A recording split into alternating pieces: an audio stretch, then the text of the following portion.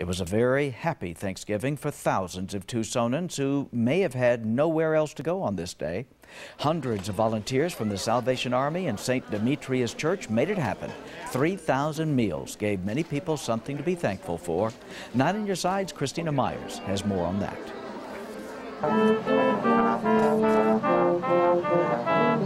The Salvation Army Band serenading hundreds of people lining up for a warm Thanksgiving meal. I've seen a bigger crowd this year. It's great. And we were prepared to serve about 3,000 meals, and I think we're going to hit that number.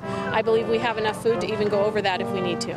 The church filled up fast, and soon the bellies too, leaving people with lots to be thankful for. I'm always thankful for my mom, because anytime we don't have a turkey, we just come here, and I like it here. What are you thankful for this year?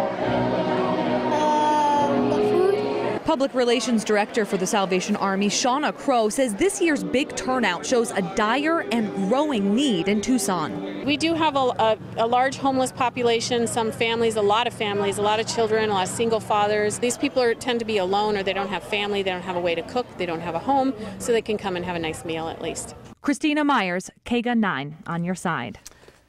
Continuing with a Thanksgiving theme, a local coffee